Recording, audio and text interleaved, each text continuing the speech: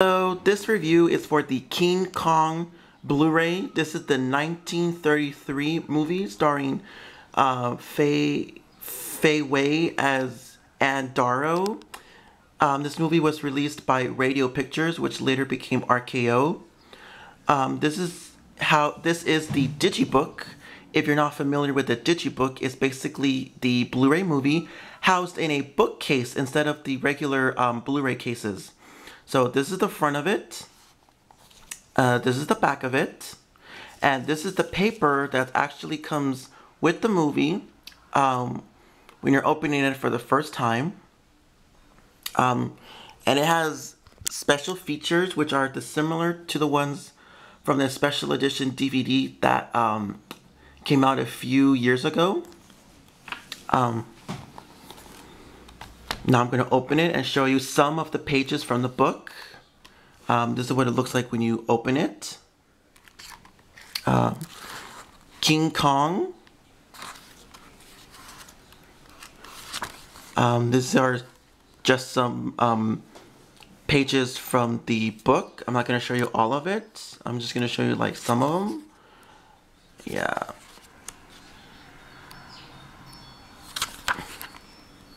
King Kong, and I'm actually going to show you, there's a really nice picture. King Kong, this is a reproduction of one of the original posters. And then finally, this is a picture from one of the very last scenes of the movie.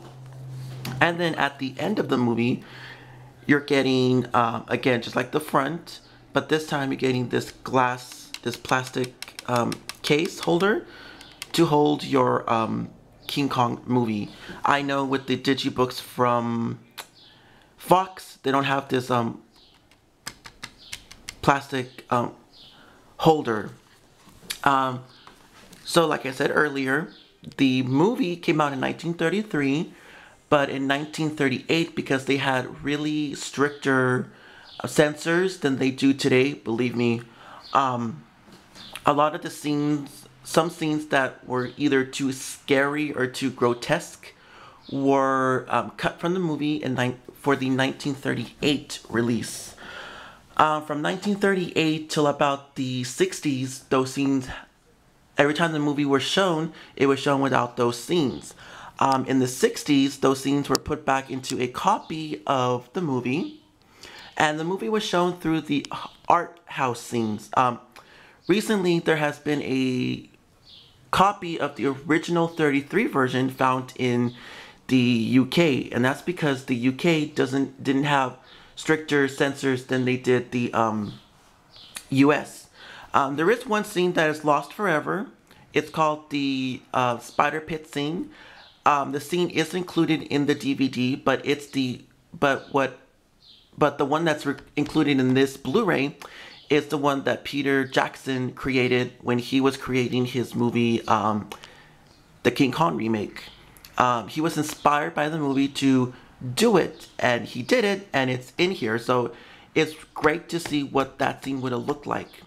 But if there's anybody that knows where that scene is, please contact Warner Brothers, Universal. They would like to have that scene.